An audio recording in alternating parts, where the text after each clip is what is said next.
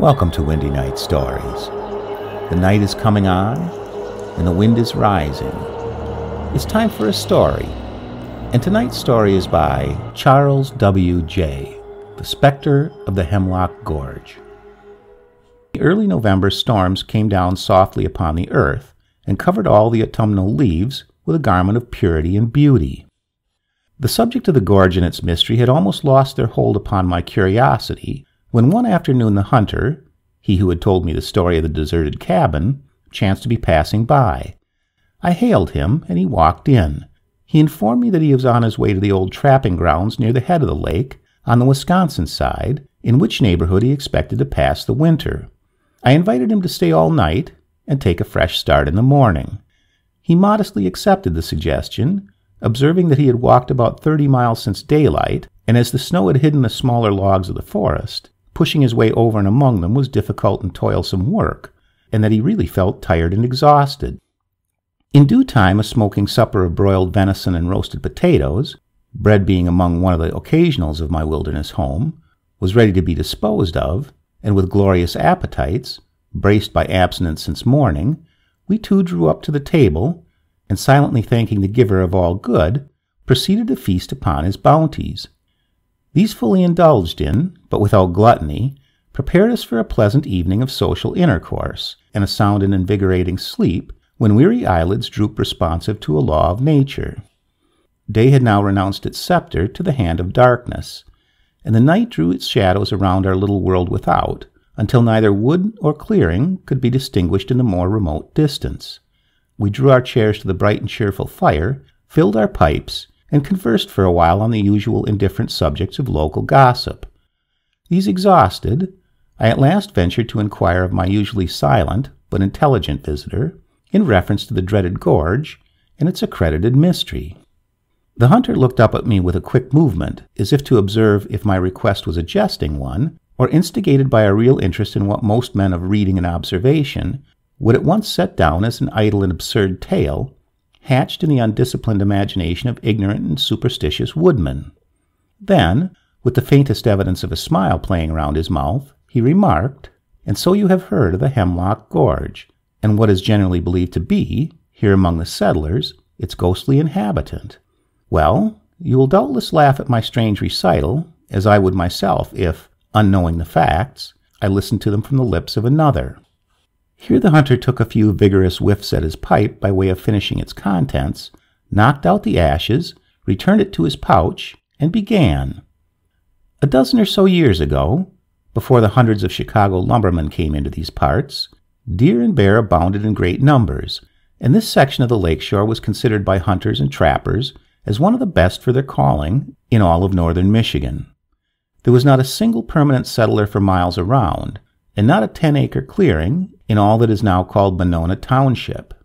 I used to come out here then every winter with a single comrade and partner.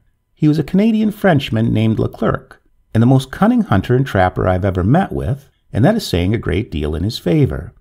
He seemed instinctively to understand the habits and the lurking places of all the animals of the water and the woods, and he would follow the trail of other hunters who would go miles without seeing horn, hoof, or hide, and Leclerc would return laden with the trophies which had entirely escaped their keenest observation. But the old man was terribly profane, both in his native and acquired language, but for swearing he always seemed to prefer the French until the supply was exhausted, and then he would replenish his impoverished vocabulary by copious draughts upon the hardest English expletives. But he was a truly brave veteran of the woods, and as warm-hearted and sympathetic as a woman in any emergency that appealed to tenderness. He finally died, his broken rifle by his side, knife in hand, and a dead bear's teeth closed around his lacerated jugular. But this is not the story you wish to hear tonight. I had heard something of the haunted gorge, from the lips of old trappers and hunters who had come down to Grand Rapids in the spring to dispose of their winter spoils, but as such stories were common around the lodge fires, and were always listened to by the younger men, with an honest belief that the most extravagant exaggeration could not impair.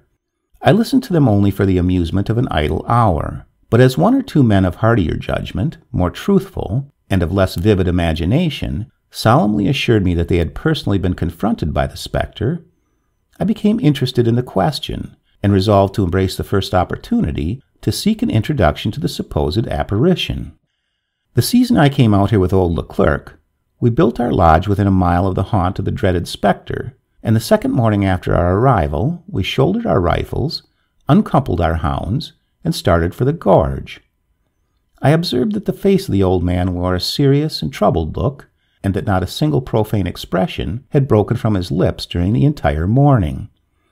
I verily believe that but for fear of having his established bravery questioned, which was his only pride, he would have flatly refused to have accompanied me in what must turn out to be either a silly or a frightful adventure.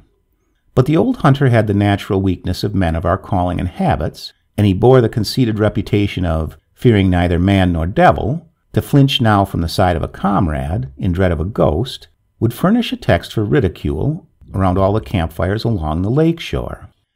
As soon as we reached the entrance of the gorge, the hounds broke out in full cry and went in on a run. A herd of 5 deer had not been half an hour ahead of us. Leclerc at once caught the excitement so natural to the occasion, and with a shout of encouragement to the hounds, sprang past me, and with a rapid step pushed forward upon the trail. The first excitement of the chase over, my attention was attracted to the strange features of the place we were treading. The sides were almost perpendicular, while high above us the mighty hemlocks leaned over the abyss, their mingled tops forming so close a cover that not one ray of sunshine could break in upon the solemn gloom by which we were enshrouded. Of course it was the fever of imagination, but I did fancy that I felt the fanning of invisible wings in the motionless air, and a rank, graveyard odor seemed to ooze out from the sides of the gorge, and to rise up from the moldering, rotten vegetation into which our feet sank at every step. I had heard of the valley and the shadow of death, and here seemed the fearful realization of it in the wilderness and upon the earth. To tell the truth, a fear to which I had heretofore been a stranger began to usurp possession of my faculties, but the old man had become so absorbed in the hunt and in listening to the baying of the dogs that he seemed to have entirely forgotten all his previous misgivings, his present surrounding of a superstitious nature, and began to let loose his restrained profanity with prodigal volubility. He had just delivered himself of a shocking malediction against a hidden root, over which he had stumbled, when a low, whimpering cry was heard a short distance ahead, and a moment thereafter both dogs came bounding toward us, shivering in an agony of fear, and crouched down against Leclerc, who was about 12 yards in advance of where I stood. The old man, who had been closely observing the trail from the time of our first entering, raised his eyes at this singular action of his petted and favorite animals, and looked straight ahead in the direction from which they had so unexpectedly come. I shall never fully free my vision from the scene which followed this sudden action of the old hunter. In an instant he stood as one petrified. His rifle dropped from his hand and rattled against a stone. I could not see his eyes, but I knew that some horrible fascination had riveted their gaze. I hastened to his side as fast as the little power of motion left me would permit. He raised his right arm slowly from his side, pointed up the gorge, and sank down upon the ground. I looked in the direction indicated. About 100 feet in advance, between 2 dead hemlock trees, stood a figure completely enveloped in a black shroud. It was motionless, but erect. The outlines were unmistakably human. Strange to say, my terror had in a measure left me the moment the object was discerned, and my faculties of observation seemed rather sharpened than impaired. I tried every mode of reasoning that would assist to the belief that what I saw was rather an illusion than a reality. It would not do. The dreadful apparition was too palpable, too well defined, too distinct from the nature of all its surroundings, to be classed with any real substance. Even as I looked, it sank slowly into the ground, and then as slowly rose up to its former proportions. A shadowy arm protruded through the shroud, pointed to a spot on the side of the precipice close to the floor of the gorge. The arm slowly shrank back beneath its covering, and then the object gradually melted away and was gone. I looked around upon my companion. He was sitting up, and had evidently witnessed all that I had myself seen. His face was very pale, but a more subdued expression by far was upon his features than I had ever seen there before. At last he said, "Comrade, we will not now talk about what we have just witnessed. Let us return. Tomorrow we will come here again and examine the spot to which the spirit pointed. Take your hatchet and blaze this tree. Then we shall be certain of the place." Neither of us had any appetite for supper that night, and the small hours of the morning were upon us ere we ventured to seek repose in sleep. The dogs lay stretched before the fire, but were as wakeful as their masters, whining piteously at intervals, as though disturbed by some invisible intruder. But the weary hours of the night dragged their slow length along, and the wished-for day dawned at last. A few mouthfuls of cold venison, eaten without appetite, sufficed for our breakfast, and the sun was just coming out of the east as we started on our journey to try to investigate the ghostly mystery of the previous day. We walked on, slowly and in silence, over the intervening mile. The blazed tree was soon found, and then we approached the 2 old hemlocks, between whose dead trunks the vision had been discovered. I stepped at once to the spot on the side of the precipice to which it had pointed, and commenced the examination. Nothing unusual was to be seen from the first curious glance we cast around. We were beginning to look upon the affair as a delusion, or some natural phenomenon that had deceived our heated senses, and I commenced joking Leclerc about our childish fancies. But to be more fully satisfied on this point, I turned my face toward the dead hemlocks to see if we had the right range of the spot toward which the spectre had pointed, and there it stood again, right within 10 feet of us, its shrouded figure so clearly defined as to remove all doubt of the perfection of our senses. I touched my comrade upon the arm. He looked up, and his eyes followed the direction of my own. Even as we stood, in breathless silence, and gazed in awe, a shadowy arm gradually protruded from the shroud and pointed to the spot upon which we stood. It is strange, but neither of us were in the least shaken with fear. A solemn sense of some dread, but unknown duty devolving upon us, was the only sensation by which we were affected. In a few moments the spectre slowly faded away, as on the day previous. Then Leclerc took the muzzle of his rifle and parted the low bushes and matted vines that had grown out of the side of the slope where it rested on the bottom of the gorge. And then the discovery was made.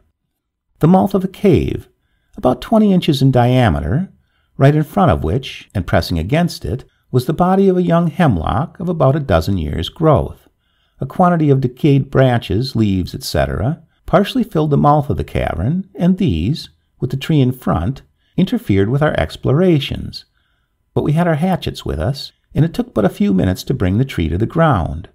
The accumulated rubbish was easily removed, and the feet and skull of a ghastly human skeleton were revealed. A pair of pantaloons and a shirt still clothed the rest of the skeleton in their rotten folds. A hat lay on the bottom of the cave.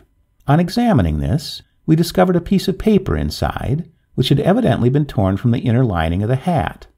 On this was written with a pencil the following, which we found but little difficulty in deciphering, the cave being of sandy formation and removed from all damp surroundings. The lines read thus: "I know that I am dying, and I feel that an angry God is here. In my life I scoffed at his name and derided his promises and his threatenings. In my dying hour he has closed his mercy against me. Hope is gone forever, and a black eternity opens before me. Should my remains be discovered, the prayer of a dying wretch is, they may be removed to the burying grounds of some Christian church. January 1851. Upon after inquiry, I learned that in the same month of the same year, a vessel had been wrecked on the coast nearby the Gorge, and it was supposed that all hands had perished. There is little doubt that one of the passengers had reached the shore, wandered into the uninhabited wilderness, and finally crept into this cave and perished of cold and exhaustion. We left the skeleton precisely as we had found it and returned to camp. After supper, we discussed the matter between us and agreed upon a plan of action. There was a little log Methodist church at Pentwater, about 12 miles distant, and we resolved to start with the remains the next day and comply with the last request of the unhappy stranger. In the morning we found it impossible to get material to make a box, so we took one of our blankets and went back to the cave, carefully removed the skeleton, wrapped it up in the blanket, carried it to the beach, deposited it in our log canoe, and rowed for Pentwater. It was growing dark when we reached our destination, for the lake was up in its wrath, and what little headway we could make was amid the greatest dangers. We saw no one on our way to the little graveyard, for it was some considerable distance from the half-dozen huts that composed the settlement. With our paddles, we soon dug a hole of sufficient depth in the sandy soil, deposited the remains, and covered them from sight. Then the old man grasped me by the hand and said, "Comrade, I need not tell you that I have been a very wicked man, and of violent deeds and of blaspheming tongue. What you and me have recently witnessed is a warning from heaven to us both. Henceforth and forever, I renounce my evil ways, as far as grace is given to me to resist temptation, and I know that prayer is mighty and will prevail. Let us pray for the dead." And we kneeled down upon the new-made grave of the stranger, and the old man poured forth a fervent supplication with a sincerity of soul that I fear is seldom heard in the great churches of your eastern cities. And then we arose and departed for our boat, better men than we had ever been before. I never heard a profane word from the lips of Leclerc afterward, nor even a momentary ebullition of anger at any trivial annoyance, and his changed deportment had a wonderful influence upon the rude men of the wilderness with whom he associated, for they knew there was none of the sham of hypocrisy in the rough old French hunter. That is a vice that only pays where there is refined society. "And now," said the hunter, after a short pause, and turning his clear, honest blue eyes full upon my face, "of course you don't believe my strange story. I cannot ask you to. I would not believe it myself, had it been told me by another. And yet," he added, after musing a few moments, "the human mind, in the learned or ignorant, the profane as well as the pious, is always moved to either clear or doubtful credulity at stories of the supernatural. And how can there be belief in that which is impossible? There can be no superstructure, material or spiritual, without foundation. Therefore I hold that the mere fact that our race, savage, barbaric, or Christianized, all have their superstitions, is proof positive of a divine cause that produces this universal effect. I will go further and say that all of mental action is from God. That man may pervert and misdirect is another question, but there can be no superstition without a reality for its basis. If the dead do not live again, we could not think they do." The hour was now late, and we retired. It was long before sleep broke in upon the meditations which the hunter's story had set in action. Dear reader, there are more things in heaven and earth than are dreamed of in your philosophy. The end.